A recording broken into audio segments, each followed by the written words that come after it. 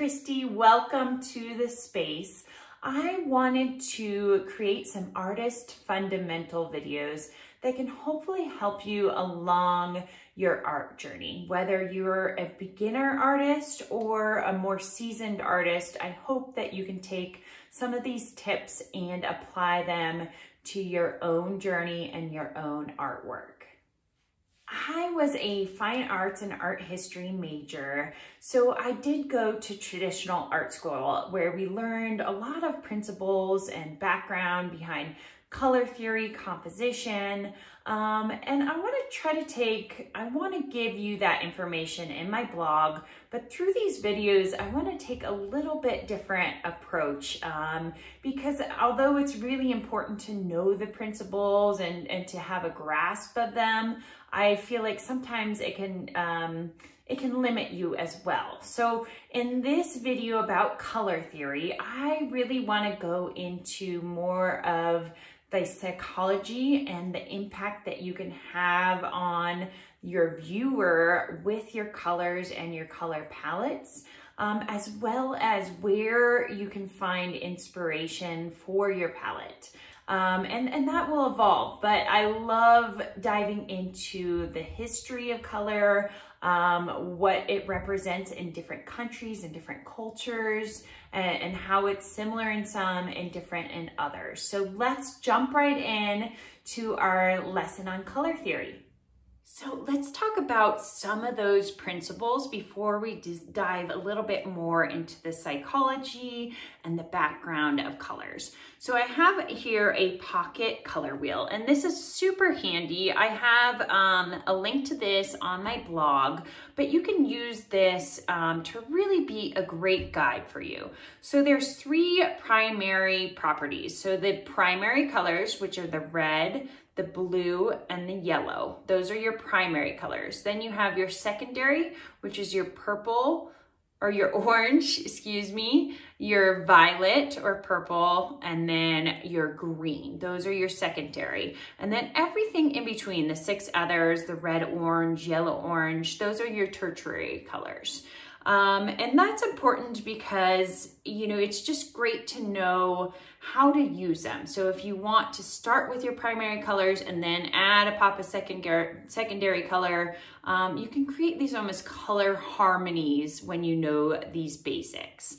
And then we have what we would call our complementary colors, and these are opposite each other on the color wheel. So you have your violet is completely opposite the yellow. So those are complementary colors. Your red is complementary to your green. Your orange is complementary or across from your blue. And then your analogous colors are your blue and blue violet. So they're right next to each other on the color wheel. So I often use complementary colors when I want to create contrast in my work per se.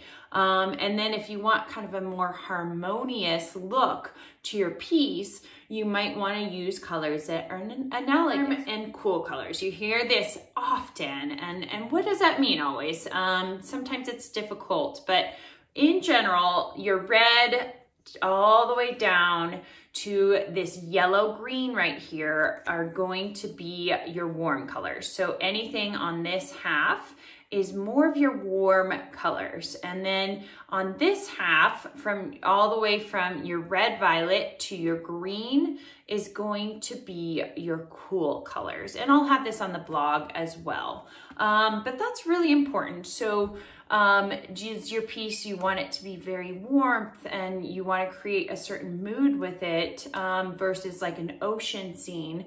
Do you want it to all be cool colors or depending on the weather or the person's demeanor? Maybe you're doing a portrait. Do you want that person to really portray some warmth and then have the background cool? So all of that can really, really impact your viewer in the way that you use the colors. As we talked about, color can really show emotion, things that are intangible to us sometimes. So I love the psychology behind colors and the history. How is it different in one place to the next? And what has an influence on those colors? Sometimes it's just the region you're in. You can only have access to certain plants or certain, rocks or minerals that had a certain color at one point. Or it's religiously tied, that they use certain colors, or based upon your environment. So what surrounds you, the nature, the patterns, that can have an impact on the color. But one of my favorite things to do is to take a little journal. I just have like a little delusions journal, and do a color study of each color yourself. So take the color yellow, and I want you to write down everything that comes to mind when you think of the color yellow, and then start to break it down from there. When I think of yellow, for instance, I think of happiness, I think of joy, I think of light, I think of sunshine. Those are the first things that come to my mind. And then I want you to break those down into where maybe they're coming from. Is it, your environment? We live in Colorado, so sunshine is a big part of my life. And so that does bring joy to me. So I automatically connect sun and joy together, which then connects back to that yellow. But yellow could mean something entirely different to you. But if you start breaking down kind of where those beliefs come from, whether it's societal or religious, or maybe you had a memory of a color and it was really wonderful or really bad, and your mind can, really connect to the color in a certain way. When I was a graphic designer, we worked with a lot of medical offices and private offices and hospitals.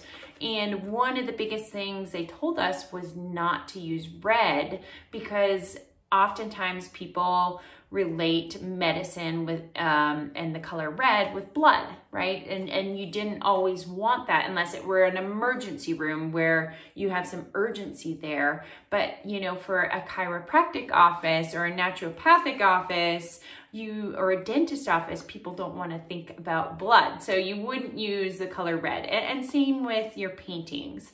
If I'm working on a portrait that I want a lot of warmth and I want happiness coming out of the portrait, I am not going to be using, a ton of cool colors unless I'm using them as a contrast in the background, like someone that's really warm and glowing, and in the background, that cool color can really make her even more glowing or joyful. So there's so many great techniques to learn through this, but I would highly encourage you to work through, and you don't have to do every color, but try to focus on the primary and secondary colors. So you would do your orange, your purple, green, red, yellow, and blue, and just write down anything that comes to mind with each color. You can also take this in an opposite approach.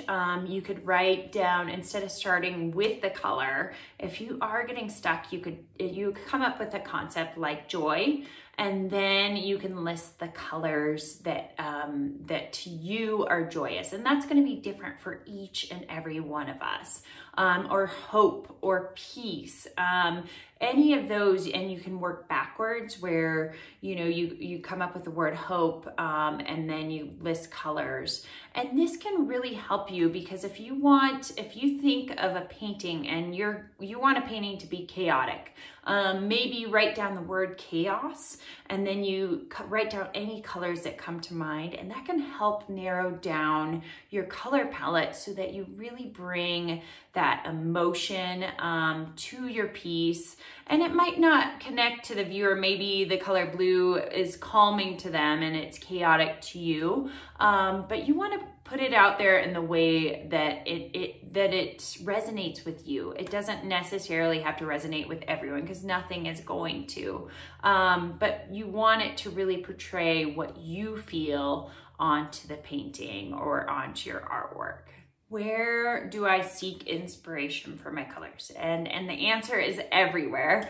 But you know, think of your own environment. I live close to nature, so oftentimes I will go on a hike or a walk and I'll see how the colors play against each other.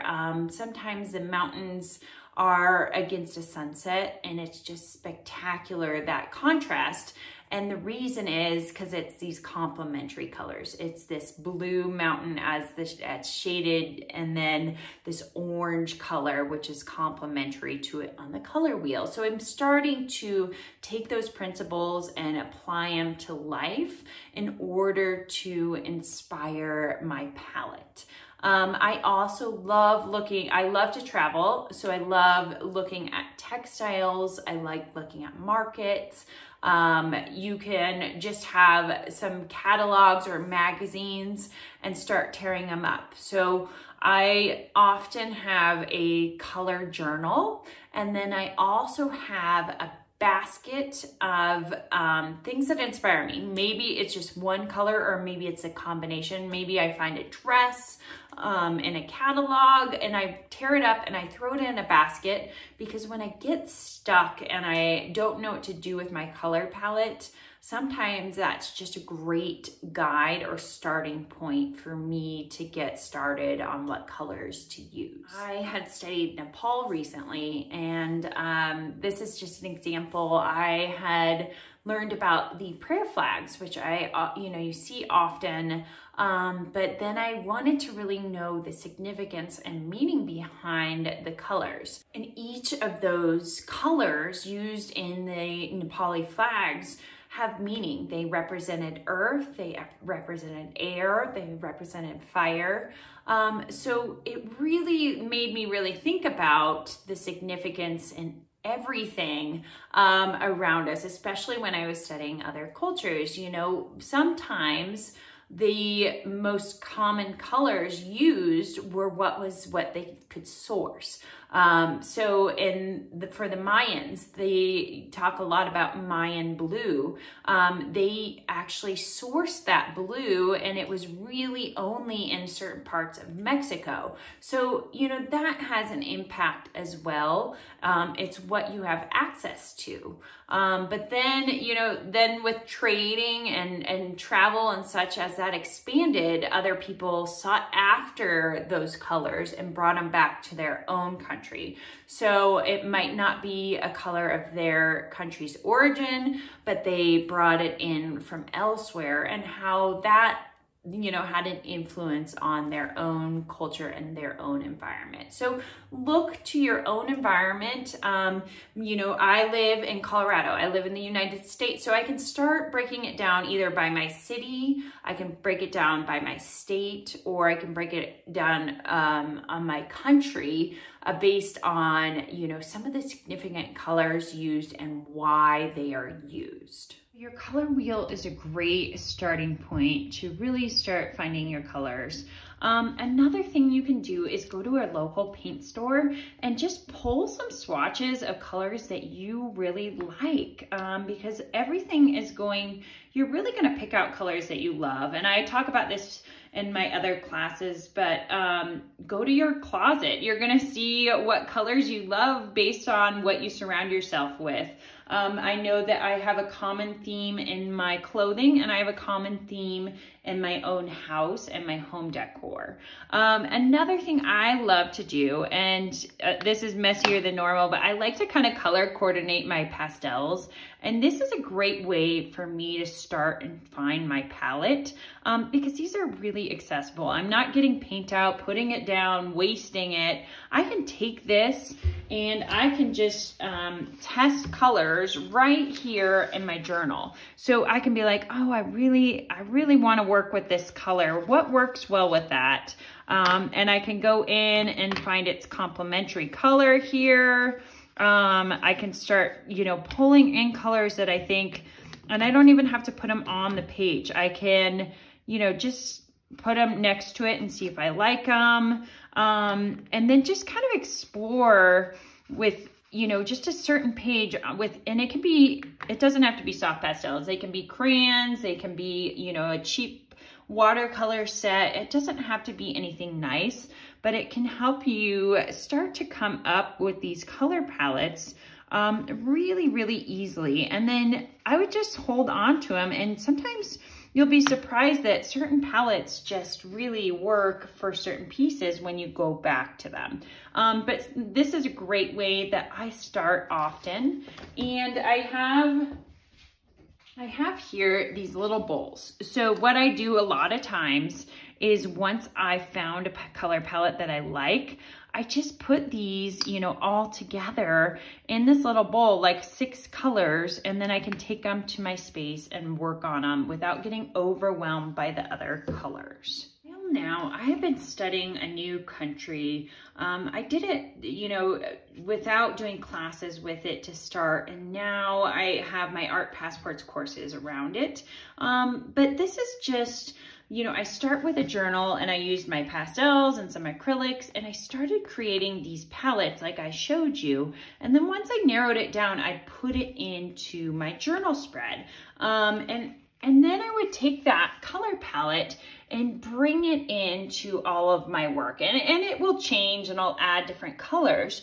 But this was a great way for me to start based on the country, because, you know, when I think of Colombia, a lot of the influence was from part of the history and then part of the foliage and plants that surrounded the area. Nepal, I want to always create, I don't want to just take the colors direct from their patterns or from their prayer flags. I wanted to kind of create my own. So I took their traditional palette and then I added in a couple colors like the pink and turquoise to really make it my own style. But I always have a dark contrasted color in here. But then, you know, here's a little bit more of the traditional palette, which is the prayer flags, the yellow, the green, the red, the white, the blue. And I have here written out the meanings of each and what they mean in the Nepali culture. So it's a great way to really kind of study colors. So you can see I took that traditional palette and I kind of made it my own with the turquoise and the orange, and just kind of explored that a little bit more in some of my artwork.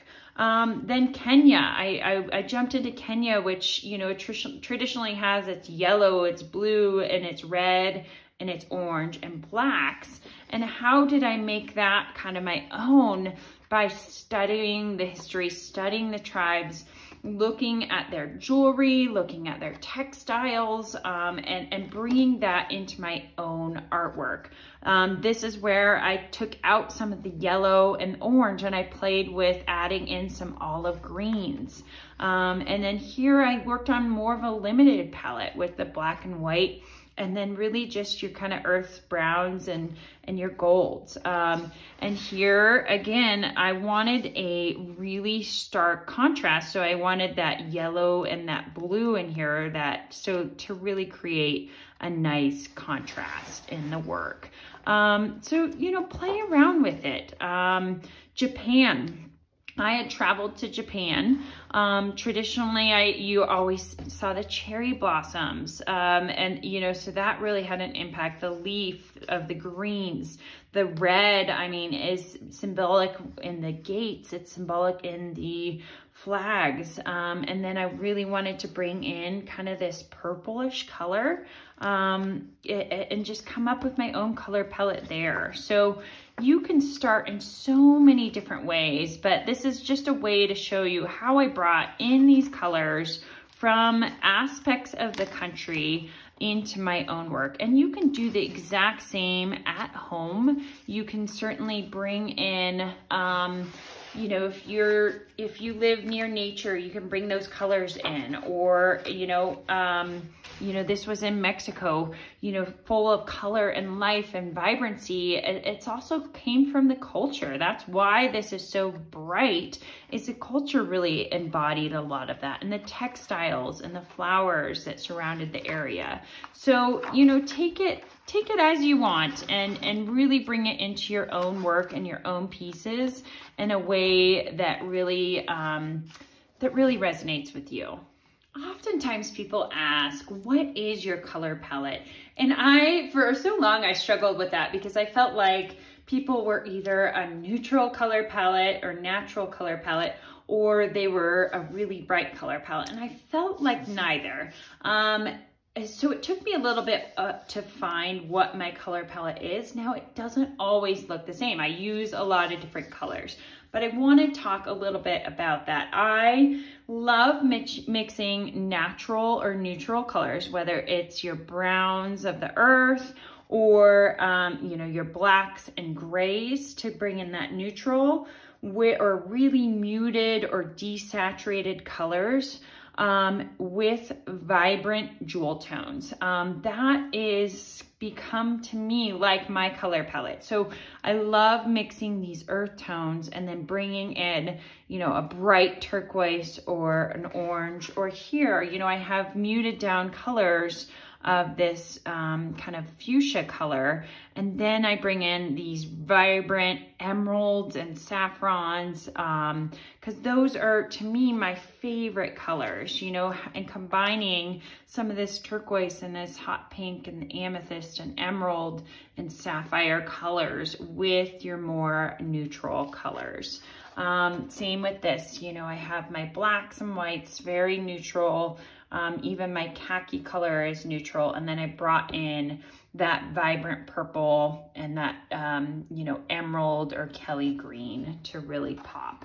So play around. You may be completely drawn to neutrals. You may be drawn to vibrant colors, but use those principles of color theory we talked about that are on my blog, and experiment, but with the deeper meaning behind the colors and what they represent to you and what you think they represent to other people. And I think you'll really, really help you through the process on what colors to use in your artwork. So thank you so much for joining me. I will have more art fundamental videos here, and they will always live on my blog. All right, thank you so much.